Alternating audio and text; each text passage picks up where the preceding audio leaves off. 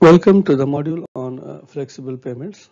In this module, we will talk about Atterberg's limit. In Atterberg's limit, we will be detailing about the liquid limit and the plastic limit of soil to be used in the construction of flexible payments. As you see, the construction of flexible pavement. The cross-section of the flexible pavements consists of subgrade, subbase, road base, and the surface layers. Below the subgrade, you will have the embankment, and under each section of the cross sections of the flexible pavements, Atterberg's limit plays a very important role, as the suitability of the material is more or less depends on the values of the Atterberg's limits, that is liquid limit and plastic limit of particular soils. Liquid limit is tested as per IS 2720 part 5. Liquid limit is the moisture content that defines where the soil changes from a plastic to a viscous fluid state. The water content at which a soil changes from a plastic consistency to a liquid consistency is generally termed as liquid limit of that particular soil. This test is defined by the laboratory test concept developed by Atterberg's in the year 1911. As you see, to conduct this test using a Casagrande's method, you require the following tools, that is grooving tools, spatula, moisture cans, soil specimen on a porcelain dish, and then the liquid limit device. The soil specimen is basically a 425 micron passing sieve soil is taken for conducting the test.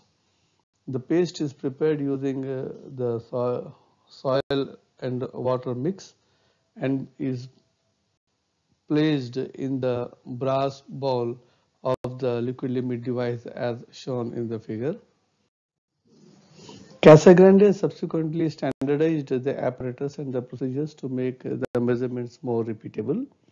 Liquid limit is arbitrarily defined as the water content in percent at which a part of a soil in a standard cup and cut by a standard groove of standard dimensions will flow together at the base of the groove for a distance of 13 millimeters under the impact of 25 blows in the device. The cup being dropped 10 millimeters in a standard liquid limit apparatus operated at a rate of 2 strokes per second. So after repeating the number of drops, the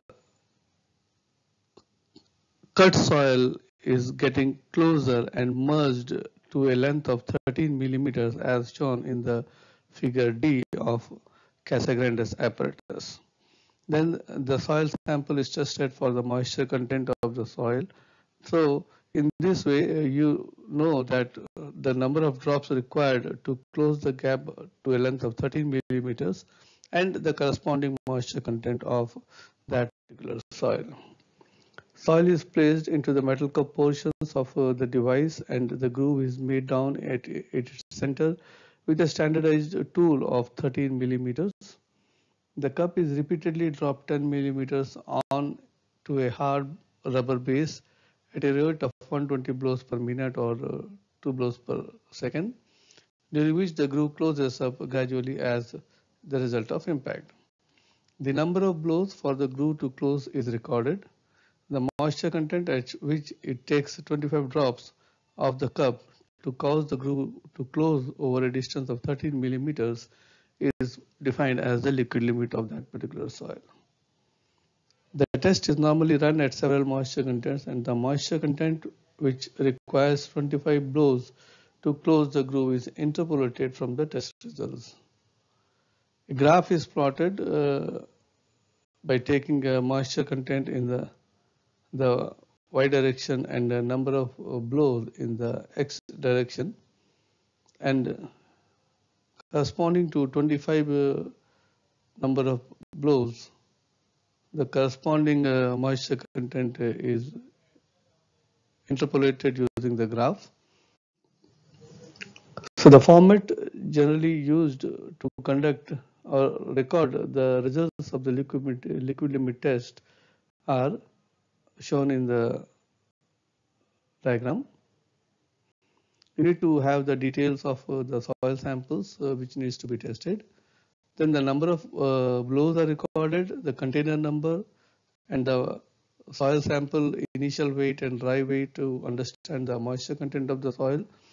So this format will give you two things. One is number of blows and the corresponding moisture content to close the groove by 13 millimeters. Then a graph is plotted using the number of blows in the X direction and the moisture content in the Y direction. So you have different number of blows ranging from 15 to 30 numbers, so that for a 25 blows, what will be the corresponding moisture content can be easily determined. Similarly, plastic limit is being tested as per IS 2720 part 5.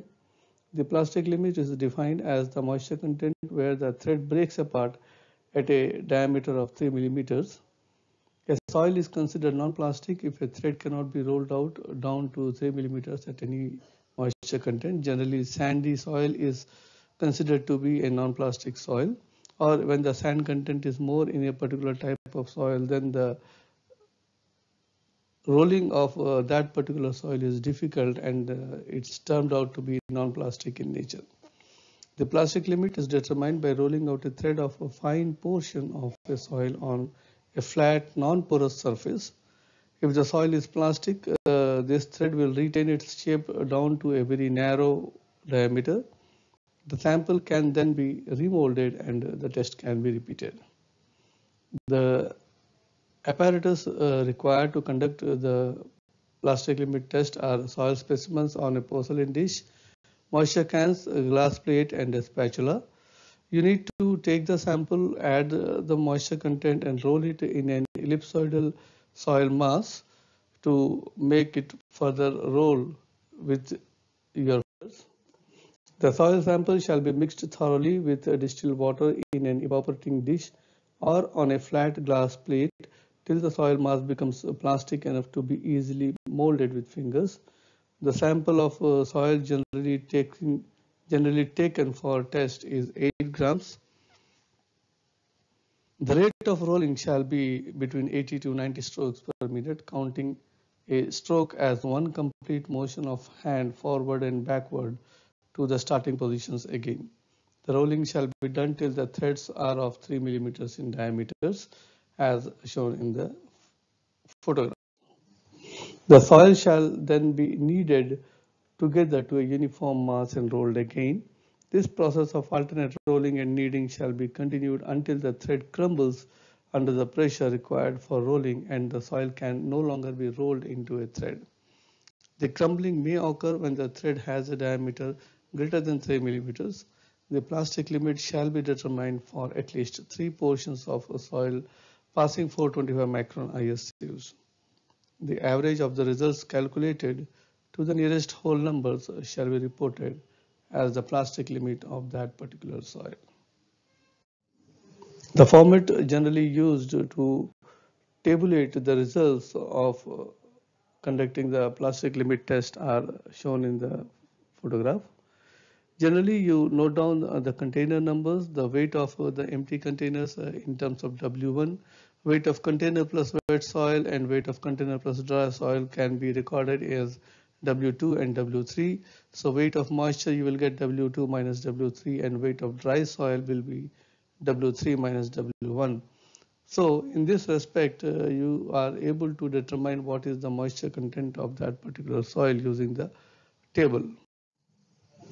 So, summary of this module is we talked about the definitions of liquid limit and plastic limit, how the liquid limit test is being conducted, what are the procedures to do the liquid limit or the plastic limit test, controls required during the test, apparatus required to conduct the liquid limit and the plastic limit test.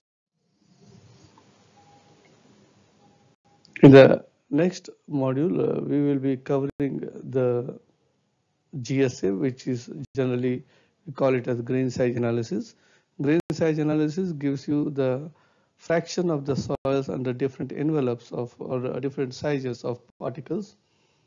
So till then, thank you very much.